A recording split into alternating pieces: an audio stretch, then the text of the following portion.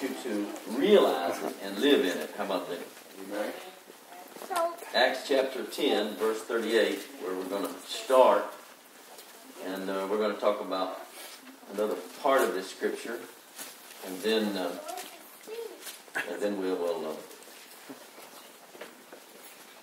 we'll see where the Lord takes us. I don't know. It may take several weeks, months. I don't know. God is good, though. Amen. And I appreciate you coming out in this cold weather to church. It would have been easy just to pull up the blanket over you and stay in bed, wouldn't it? The Jersey people don't go to church. I live 40 years there. And with the snow almost an hour away, we walk to church. Oh, my. That is great. Praise the Lord. So we are blessed here. Well, we believe that you also are diligent because you're here. It's not snow up to the waist, but in some places there are. My dad says in Alabama it's in the 20s, and it had snow flurries, but no accumulation. And that's too cold for me. This is too cold for me. I like the warm weather. But anyway, it's okay. We're thankful for where we live, and a lot of people say, well, I like the change of the season, so I'm okay with that. But at least it doesn't last long here, right? Hallelujah. Praise the Lord. God is good. Thank you, Lord. Well, let me set my stopwatch here now. Get going. Praise God. Duke also signals me. If I have this, I can just look down and be good to go. All right, let's have a word of prayer. Father, we love you. We thank you for this time together. We thank you for teaching us about your divine help that you paid for us. And that, Father God, we know that when we know the truth makes us free. And so today we proclaim freedom and from any sickness, disease, malfunction that the enemy would try to put on our bodies. And we thank you, Lord, that we walk as you walked on this earth, Lord. We do what you tell us to do, and what we see you do. And Father, we thank you for revelation knowledge flowing, quickening us, expelling all darkness in our lives. In the mighty name of Jesus, everybody said, Amen. Amen. Amen. Acts 10, verse 38. It's our scripture that we've been working with the last few Sundays. Today will be the last day of centering on this scripture. We're going to go other places with it. Not leaving the topic of divine help, though. But it says, how God anointed Jesus of Nazareth with the Holy Ghost and with power, who went about doing good and healing all that were oppressed of the devil, for God was with him. Now, the first week we were on this scripture, we talked about that we see the Trinity here. God the Father anointing Jesus the Son with the Holy Ghost. So in that we see the complete will of God, and we gave scriptures to you that God healed everyone. Hallelujah. That includes us. And so we see it is the will of God for you to be healed. Not just you, but for all people to be healed. It's very sad that unsaved people refuse to believe, and therefore they stay sick. It's very sad that some church people have been misled and refuse to believe, and they stay sick. But we take the Word of God for what it says, and that is that God is our healer, and He has healed us at Calvary. Praise the Lord. And it is the will of God for us to remain in divine health. Are you with me? Amen. The second thing, which was last week we talked about, was that how many did God heal? He healed them all, right? We showed several scriptures, God healed them all, and here it says, healing all that were oppressed of the devil. All. Say all. All. That means everyone. So whatever is affliction might be trying to attack you today, or in the past, or in the future, then knowing these two things will help you remain free.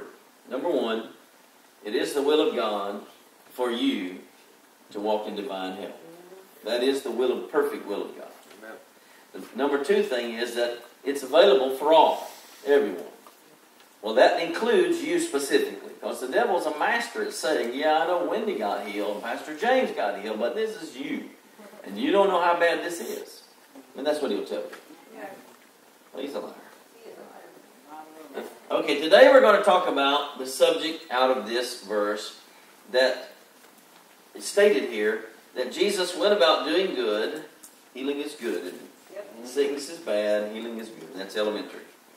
And healing all that were oppressed of the devil. So I want to show you that sickness and disease are oppression from the devil. Yes, it is. Okay?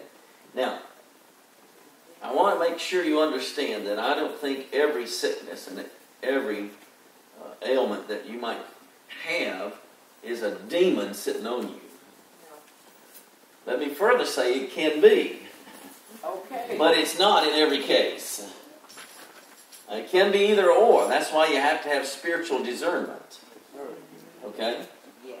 You have to be able to hear from God and recognize what's what. Yes. But I do want to make very clear to you that the origin of all sickness and disease is satanic. It's from the devil. Yep. The origin. Okay? Are you all right with that? Yep. It started in Genesis. Go there with me. Genesis chapter 1. Genesis 1:31 says, and God saw everything that He had made, everything that He had made, everything that He had made, and behold, it was very good. Hallelujah. Well, that means everything our God made, this God of the universe that we serve, was good. He didn't have anything bad that He made. Now, James did a short teaching on that to some degree this morning. If you missed Sunday school, get the CD and watch it online. It'll help you. Then look over to Genesis 3. Sad day in humanity, but it happened. Genesis chapter 3 and verse 14. This is after they'd eaten of the forbidden fruit. And the Lord God said unto the serpent, because you have done this, you're cursed. Say cursed. Above all cattle, above every beast of the field. Upon your belly shall you go, and dust shall you eat all the days of your life. And I'll put enmity between thee and the woman, and between thy seed and her seed. It shall bruise your head, and you shall bruise his heel. That's prophetic. Unto the woman he said, I will greatly multiply your sorrow and your conception. In sorrow thou shalt bring forth children, and thy desire shall be to thy husband, and he shall rule over thee. And unto Adam he said, because thou hast hearkened unto the voice of thy wife, and hast eaten of the tree, of which I commanded thee, saying, thou shalt not eat of it, cursed is the ground for thy sake. In sorrow shalt thou eat of it all the days of thy life. Thorns also and thistles shall it bring forth to thee, and thou shalt eat the herb of the field. In the sweat of thy face shalt thou eat bread, till thou return unto the ground. For out of it wast thou taken, for dust thou art, and unto dust shalt thou return. Something really bad happened here. And it put the earth under the authority, so to speak, of the enemy. And with that came all the bad things that we now experience. And God didn't leave us helpless, though. He redeemed us through Jesus. You understand? Amen. But unfortunately, there's a lot of people out there that don't know Jesus, or they choose not to know Jesus, and so therefore they live under this curse. It's ugly. And so, thank God God knew about this before He created Adam. You understand that? He's all-knowing. But His entire goal was the new creation, which is us, that stays with Him forever, eternally. And so, if you want to know the whys of it, you'll have to ask Him when you get up there. But this is the way it is. So you might as well accept and understand the laws that this earth works under and abide by them. What happens if you don't abide by the laws of your city? Well, you're either going to get a ticket or you're going to go to jail. You're going to go to the place that holds people who won't be law-abiding citizens. Right? Well, the same way in this laws of this land, spiritually speaking, if you don't operate properly, then you go into bondage. But we're a free people because we know how it works. The way we know how it works is by this. Right? Look in Deuteronomy 28. Now, I'll go as quick as I can, but I don't want to go so quick we miss it, okay? So, if some of you say, well, I already know all that, Pastor, well, good. It doesn't hurt to hear it again. I have read the Bible through, I don't know how many times, but I still read it through again every year. I've studied Ephesians countless times, but I still study it more. You hear what I'm saying? This word is alive. I learn something every time I have a heart to learn something. If I say, well, that's just a rerun of a movie there, well, no, I'm not going to get anything out of that. Except hardness of heart. Deuteronomy 28. Here we have another clear picture of the difference between those who are under the curse and those who are not under the curse. Verse 28:1 says, it shall come to pass if you will hearken diligently unto the voice of the Lord your God, be led by the Spirit, to observe and to do all His commandments, which I command thee this day, that the Lord thy God will set thee on high. Hallelujah. Above all nations of the earth. In other words, you're going to rise above the natural. All right? You're going to walk in a supernatural realm. And all these blessings shall come on you and overtake you. Hallelujah. Thank you, Lord. If you shall hearken unto the voice of the Lord your God. Let me say here that 28, this chapter was written to Old Testament saints. Do you agree?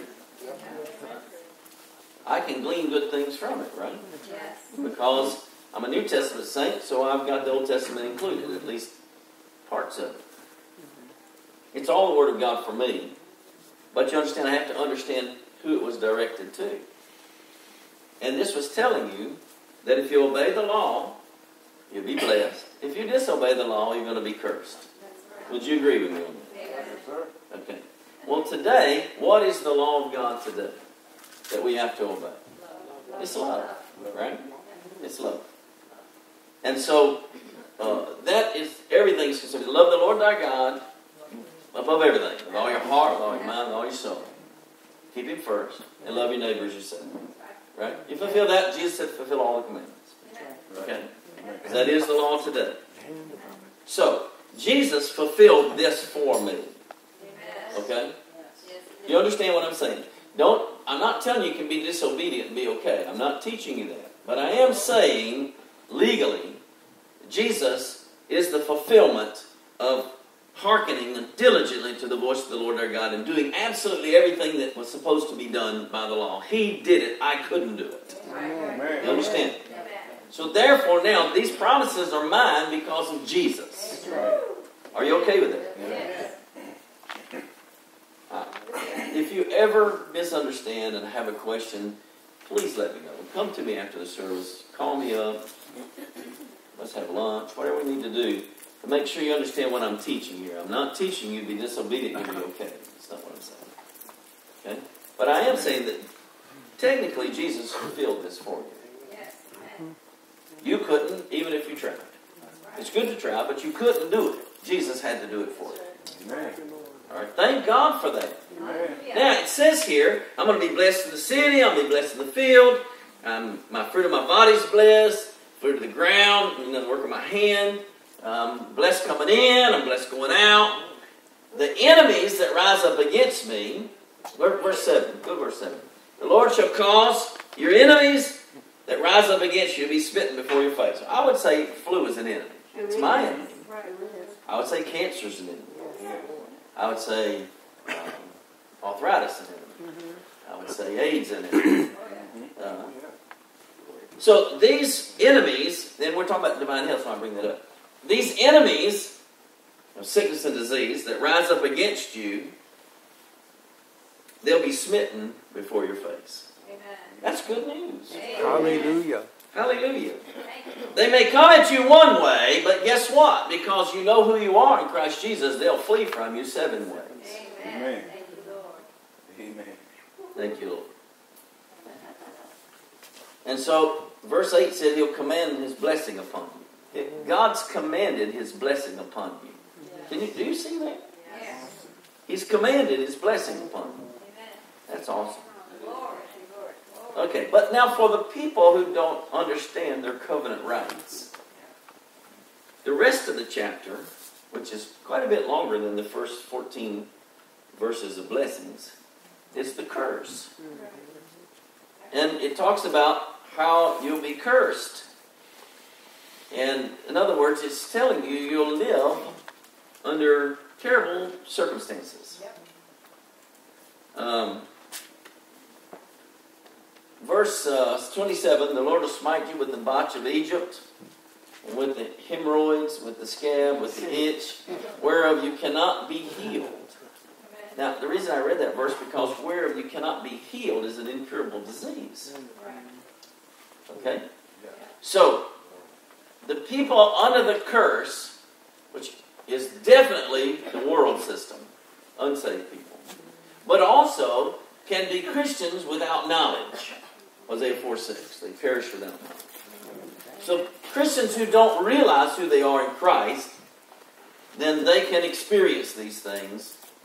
Shouldn't experience them, but they can. And one of them is, here, an incurable disease. Right there it's listed. Verse 32, your sons and your daughters will be given to another people, and your eyes will look and fail with longing for them all the day long, and there will be no might in thy hand. In other words, our kids are run amok. That's under the curse. That's why I'm saying this. Because when you understand you're not under the curse, you have strength in you, spiritually speaking. Revelation ought to rise up and say, every time the devil reminds you what that child is doing, to say, but I'm not under the curse. And so he's covered, or she's covered, and I don't go by what I see. Amen. God Hallelujah. brought them back. Amen. Hallelujah. Thank you, Jesus. All right, I just do that in. It's not really under healing, but I thought it was good. All right. And so, verse 41 says the same thing. If we get sons and daughters, shall not enjoy them, for they go into captivity. All right. And so, going down here, by the way, for the murmurers and complainers, verse 47 is one that applies. Because you serve not the Lord your God with joyfulness and with a gladness of heart for the abundance of all things. In other words, people who find fault with everything under the curse. Okay?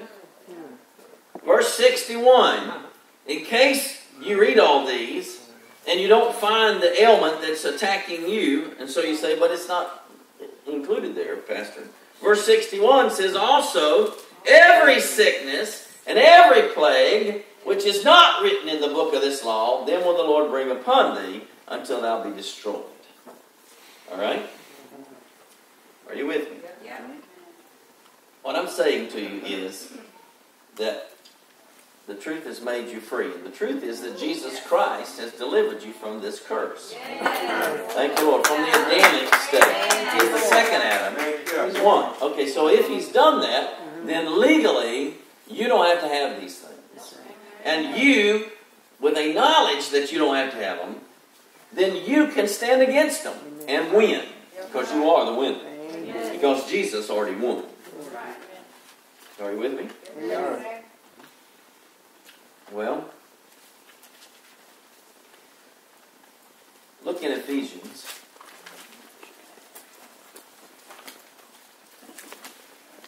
chapter 2.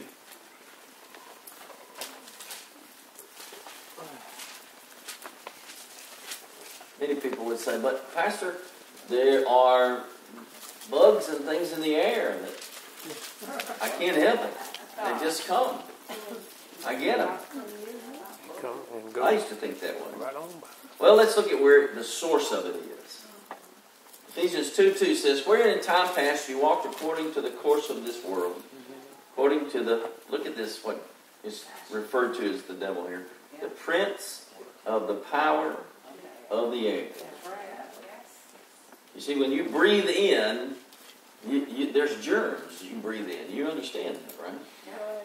The prince of the power of the air is at work. That's where the contagious things come from. But what I'm telling you this morning is truth. Truth that you don't have to have them. They're out there. We're not Christian scientists denying evil or denying sickness. It's out there. It kills people.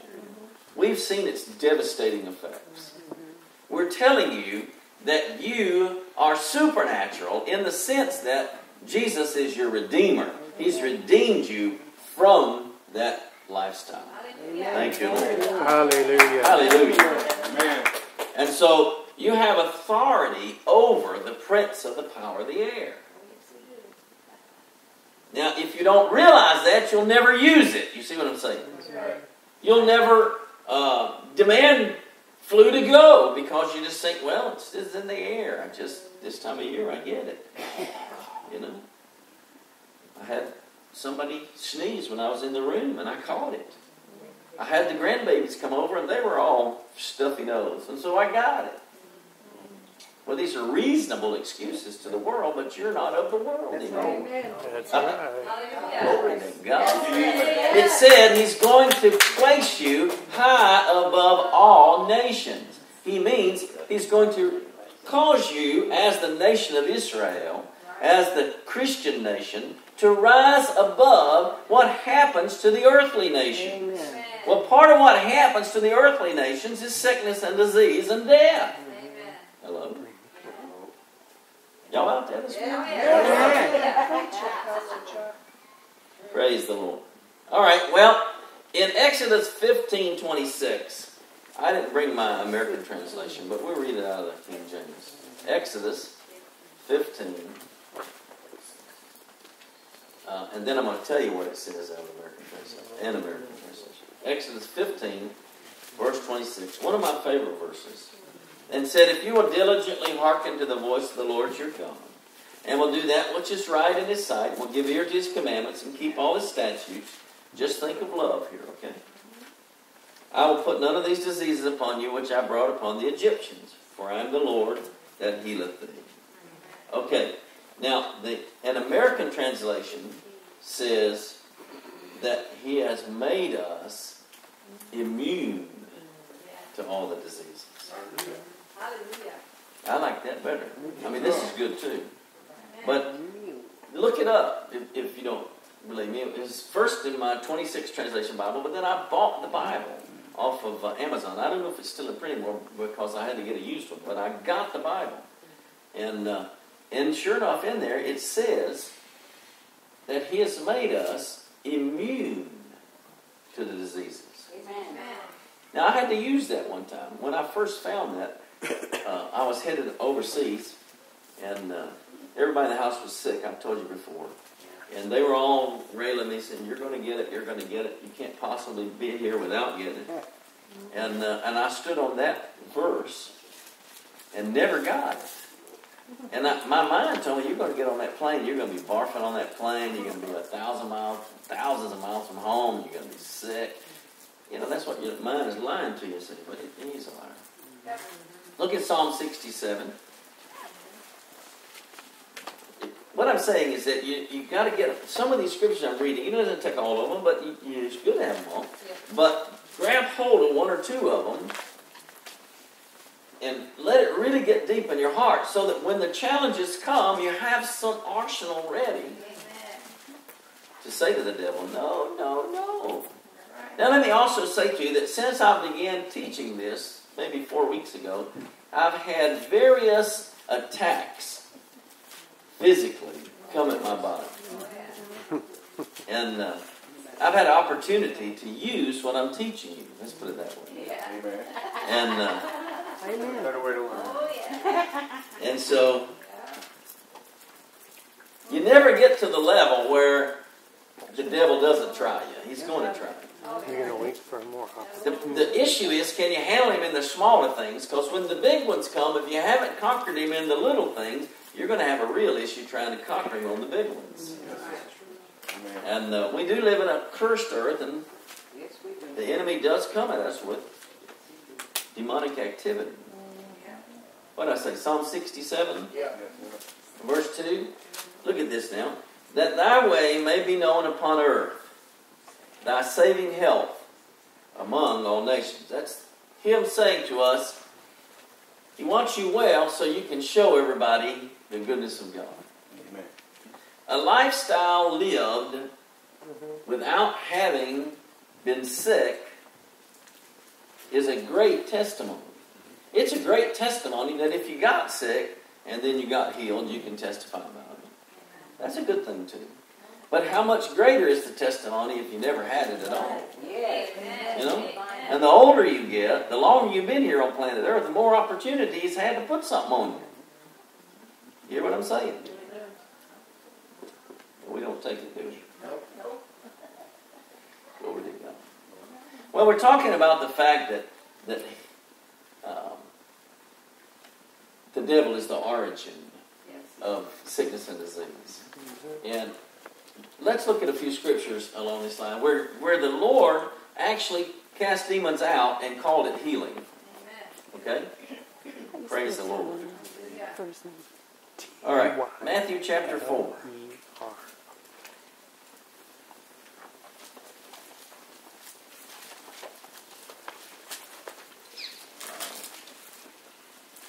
Matthew chapter 4.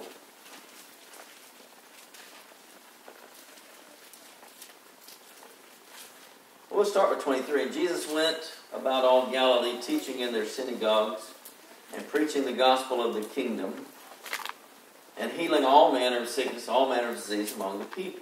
Verse 24. And his fame went throughout all Syria, and they brought unto him sick people that were taken with divers diseases and torments, and those which were possessed with devils, and those which were lunatic, and those that had the palsy. And what did he do? He healed them. So here he's referring to a possession, demonic possession, and still healing process. All right? You okay with that? Yes. What I'm saying is that Satan is the author of sickness and disease, all sickness and disease. He's not necessarily camped out on somebody when they have something, but he can be. In either event, God called it, referred to it as healing when he commanded them to go.